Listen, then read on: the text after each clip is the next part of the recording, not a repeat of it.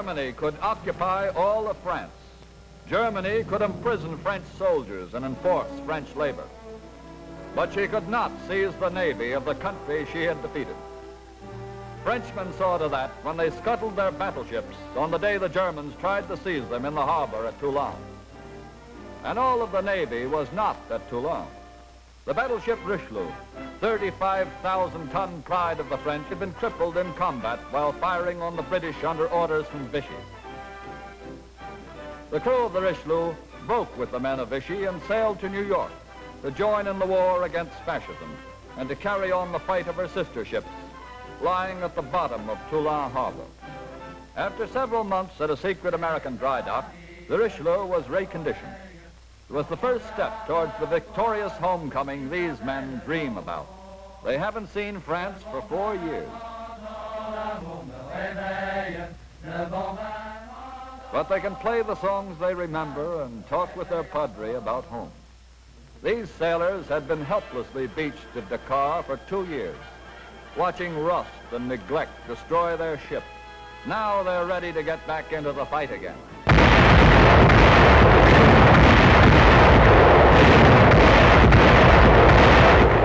Some of these sailors are mates of the men who went down on their ships at Toulon. Some of them are sons or brothers of soldiers who were killed or captured by the Germans in 1939. All of them are Frenchmen. And a battleship with a fighting crew, a speed of 32 knots, and a battery of 15-inch guns speaks the kind of fighting French Germans understand. While the reconditioned Richelieu sails back to a combat zone, native troops from the French possession of Martinique are trained in American methods of warfare at a camp in New Jersey.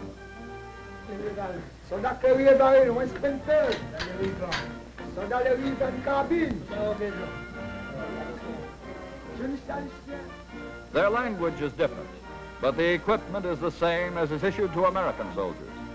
These troops are famous fighters, and in the United States they learn the organization and teamwork of modern infantry and the use of modern weapons.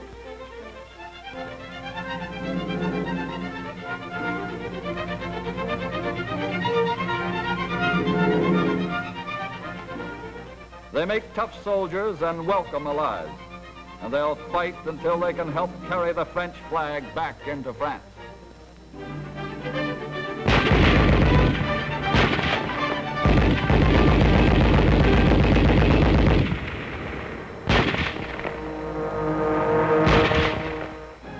At a port in the United States, French airmen arrived from Africa. The war is 4 years old for them, and equipment has changed since their days of combat before the fall of France. They come to America to learn the use of new equipment. An aerial gunnery school in Florida is their destination. They already know about strafing. Hi, fella. Where'd you come from? I came from North Africa. Where's your home? My home was in Paris, but I have not been here since 1940. Did you run up against any Nazis? Yes, I left Paris one day before the German captured it. We were walking on the road and one German plane strafed us. I was lucky, but 42 others were killed. These men had to fight for a chance to fight. They had to risk a death sentence in escaping. They had to kill German guards to cross the borders of their occupied country. The guns they're training with now are a great improvement over the guns that were lost at the fall of France. And this time they have plenty of ammunition. They knew the character of the enemy long before they entered gunnery school. On graduation day, Americans and Frenchmen get their wings together. 2 flags, 2 peoples fighting side by side.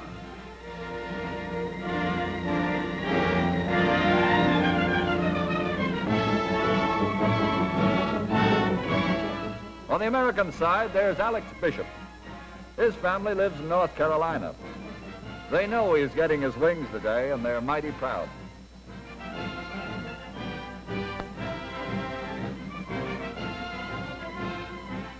Henri Chavagnat's family live in France, in a town called Rochefort. They don't know that he's getting his wings today. Henri doesn't know if his family is living or dead, and he never will know. until he and Bishop and millions of others have forced the fascists to unconditional surrender.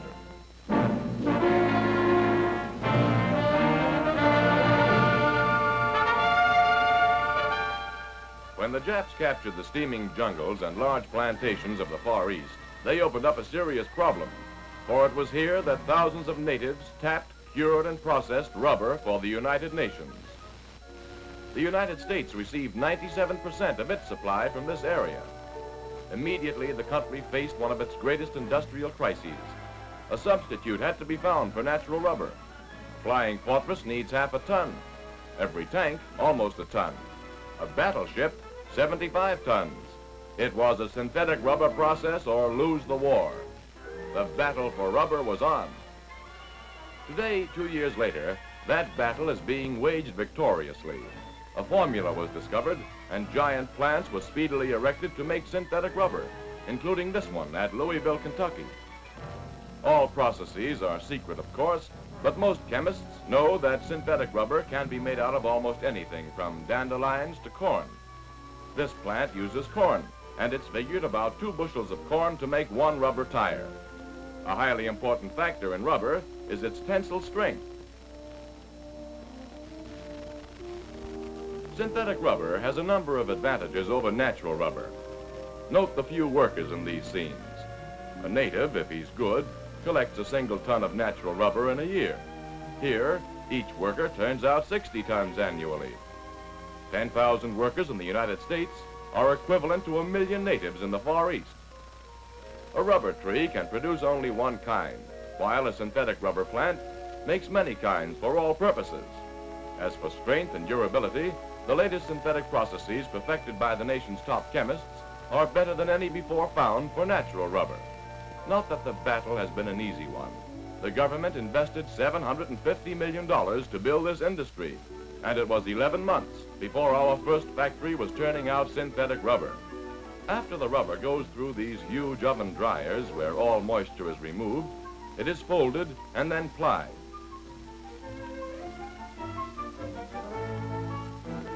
Finally, it's weighed in 75-pound stacks and then dusted with soapstone so it won't deteriorate during shipment to other plants.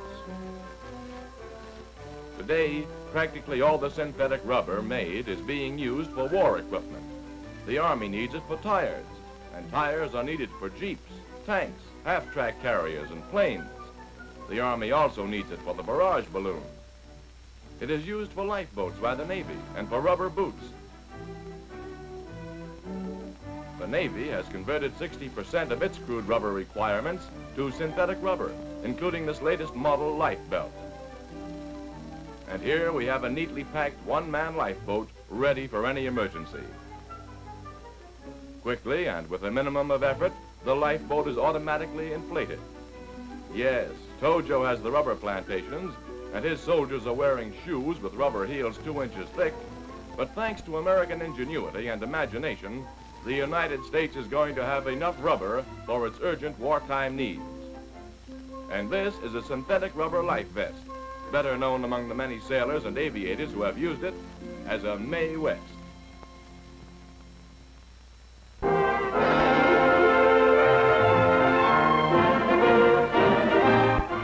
Back home, the kids still start planning for Christmas sometime around Thanksgiving. Maybe the delivery truck has something for them. Maybe not. War has made a difference in Christmas to the kids. Don't worry, John. It's nothing for you. It might be. No, John. This is going to be a small Christmas. I looked through the closets last night, and there were only 2 packages. Here I am at a time like this. 4 brothers fighting the Japs and Nazis.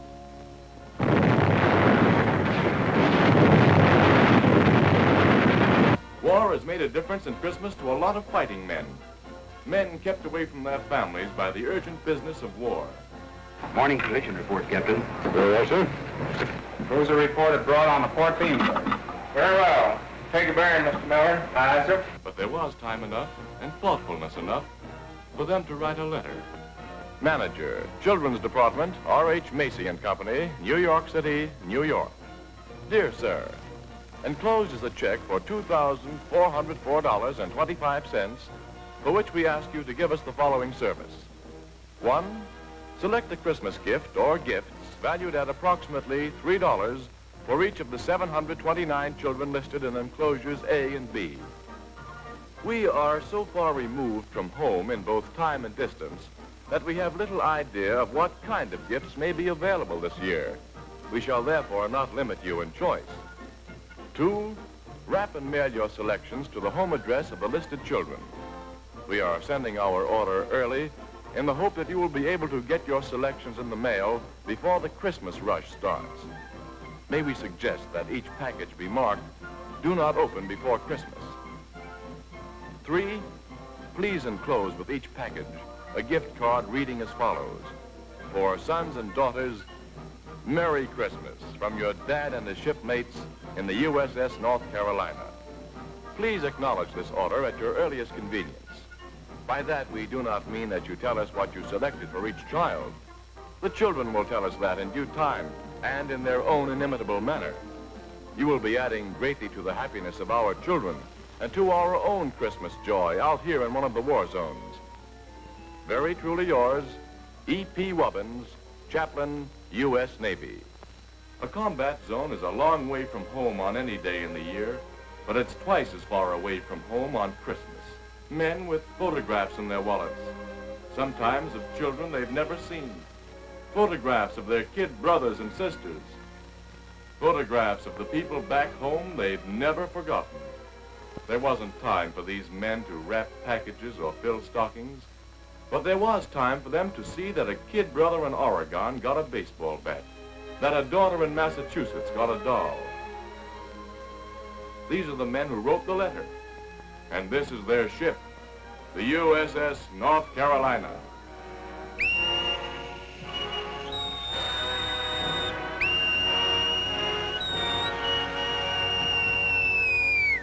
Back in New York City, kids from the neighborhood, sons and daughters and brothers and sisters of the men aboard the Carolina, kids who have never seen one another before, get together at a party to talk about their men at sea and to wish them a Merry Christmas through the Army-Navy Screen Magazine.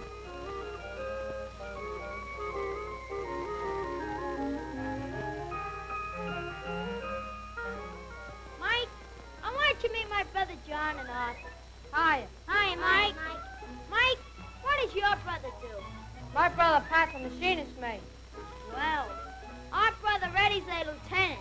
He's in charge of the fire control. That's swell.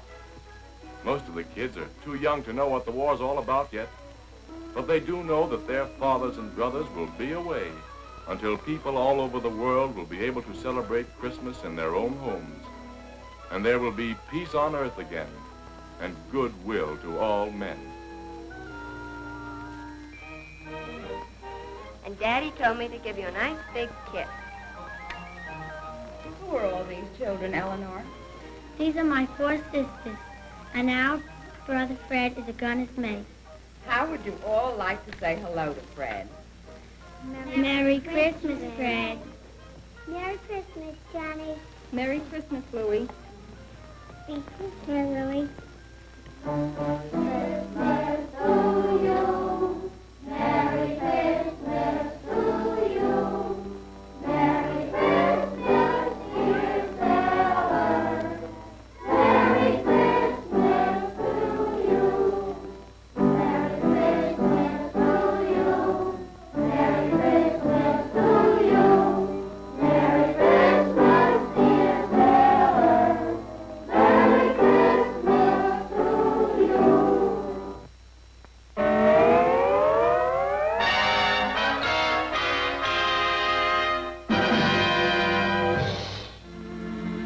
It was a bright sunny day with the air fresh and clean. Not a rumor was stirring, except in the latrine. Hiya, Snafu. What's new? Oh, nothing much. Nice day. Nice day for a bombing. Yeah, nice bombing weather. Bombing weather. Bombing weather. Sounds harmless enough. Innocent stuff. But let's take a look in and find out what's cooking. Bombing weather. Bombing weather. Bombing weather. Bombing weather. Bombing weather. Just between you and me, pal, I hear we're in for a bombing. The hot air is blowing. A rumor is growing. They're gonna bomb us. They're gonna bomb us. Hear about the bombing. Hear about the bombing. They bombed us. Did you hear about the terrible bombing last night? Well, I heard it on good authority. That was harmless.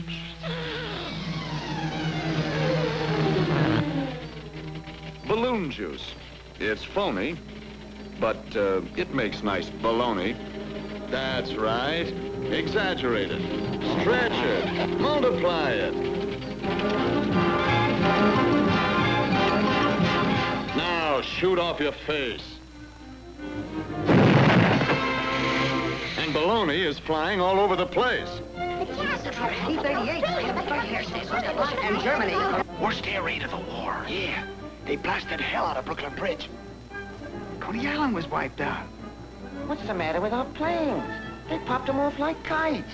Them parachute troops landed right on the White House lawn. The Florida coast is lousy with invasion barges.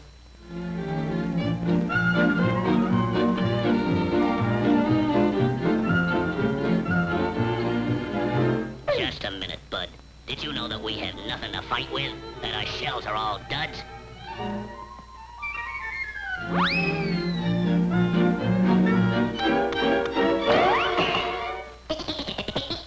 And furthermore, the jobs are in California.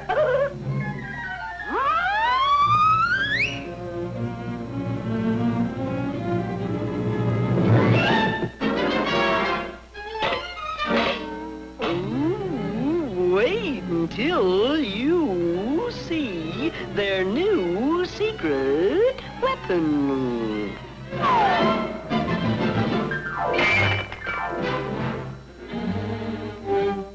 This may surprise you, but they're attacking this very camp.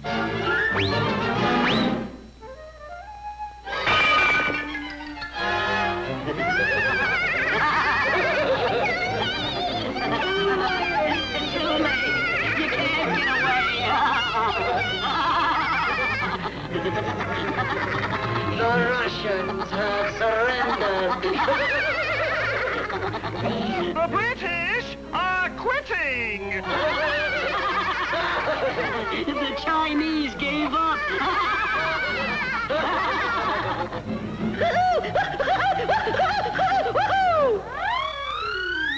It's all over. We've lost the war.